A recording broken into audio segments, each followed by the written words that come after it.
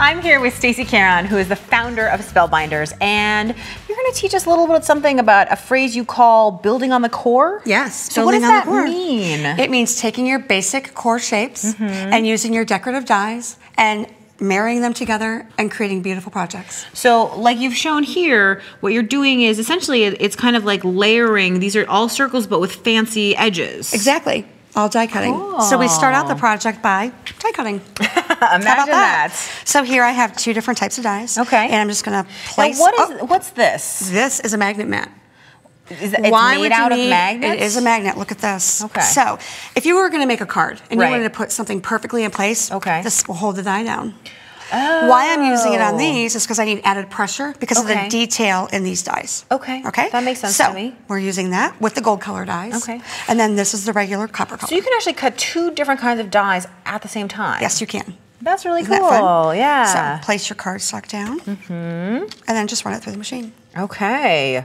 And I noticed that you're putting the pattern paper face side up. Is that right? Well, I want the other side. Oh. So it depends on whatever side you want. Double-sided So if I paper. want the blue side here, then you place the blue. If I want the pattern, because a lot of Okay. cardstock now is two-sided. Yes. So you just have to decide what you like. Okay. Okay. Cool. So we're going to run this through the machine. Let's do it. And we're going to die cut first, and then second, we're going to emboss. Okay. Okay? 2 steps. 2 steps. Which is always fun. Great results. And I noticed that that machine is not moving around because you've actually locked it to the table. Locked it down in place, exactly.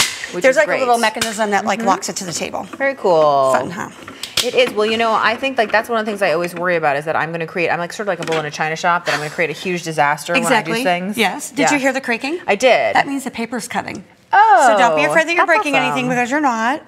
And so there's our die cut shapes. Okay. Okay. You could use that for a frame later. Yeah. Never throw anything away. You never know when you're going to need it. Never throw anything away. The second step is the embossing step. So if your cardstock comes out like that did, just put it back in. Just replace it. It lines right back up. Easy enough. We're done with the magnet mat, so we can remove it. Okay. And then you just add your rubber embossing mat on top. Okay. So what's going to happen now is all the embossing detail is going to come out in the die.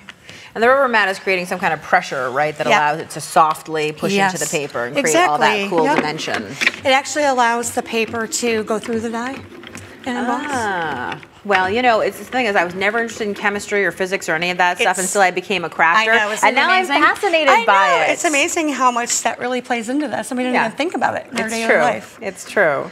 So drum roll, please. I know. Let's see what came out of the machine. Okay, so it's always a surprise, right? Yeah, good one. Okay. So just take your die cuts out of your dies. And isn't this amazing? It's beautiful. So here you can see where there's deboss effect and embossed effect. Deboss, of course, is sinking. Embossing is raising. So that's a really fun piece. It is. That's awesome. And then you take your building on the core piece and you just slap that right down there with some adhesive. That's so nice. And now we're going to build our page. Okay, and I see that we have all the pieces here. And one of the things that I noticed that you did that I love is because we're talking about this idea of building several shapes over and over. And even with the squares here, just your background, which you could have left it plain, you could have left it here, you could have left it there, but you didn't. You layered them together, and it's so effective. It's so effective. So you see the point of this die cut? Yes. So line it up with the corner of your page. It's very easy.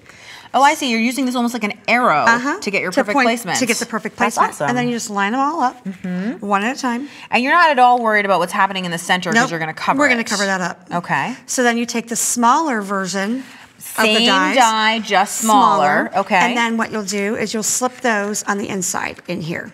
And then, of course, you've given me a pile of fun stuff. I have given you a pile of fun stuff. So there's your pieces. Yes. So now start building. Okay, so I have this big piece, right? Yep. And it's got that nice detail again. And you know what I really like are these little almost like pin pricks. Aren't they pretty? I think that's lovely. Well, here's the die that made it. So the pin pricks are there actually in the die cut itself. Just use it on the cardstock. And put it right down. And I love the tip that you gave me before about using wax paper for a die this delicate to help it release. Absolutely. So I have another circle, right? And there's your second layer. Really nice. Yep. And I like how, even though they're both circles, the edges are varied enough that it creates some visual interest again. So it's the same but different. Yeah, so just remember with your basic shapes, how you mix and match, and you can get so many different looks. Lots of different options. Okay, and actually here, this is interesting. So this is double-sided paper, and you know, for a very different page, you could use that side, but we're going to use this side. We're going to use that side, yep.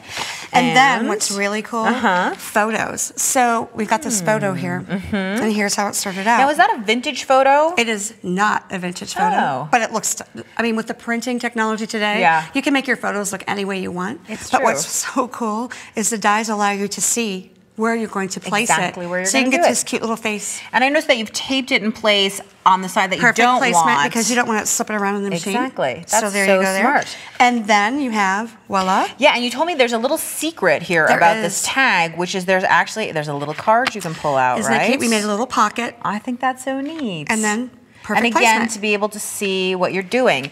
And now I want to look at this layout, which I think is that is amazing, isn't it? Well, yeah. everyone's loving Downton Abbey, and that is the real Downton Abbey. Oh. So we thought that was cool. Yeah. And this is the exact same die that we used in this layout, a different way. That's cool. And then, again, you're layering similar but different. Yep. And then we have a secret little pocket right there. That is so cool. Isn't that fun? I love, again, the dimensional embellishment and how you've created dimension with foam adhesive and other ones. Mixing and matching. What about this beauty? Is that not beautiful? It'd be a great gift. It would be a great gift, and it would be just pretty to have out in your house. Get some so what junk we put used away. there was just basic nested label shapes and just mixed them up. I love that idea. Thank you, Stacey. You are welcome.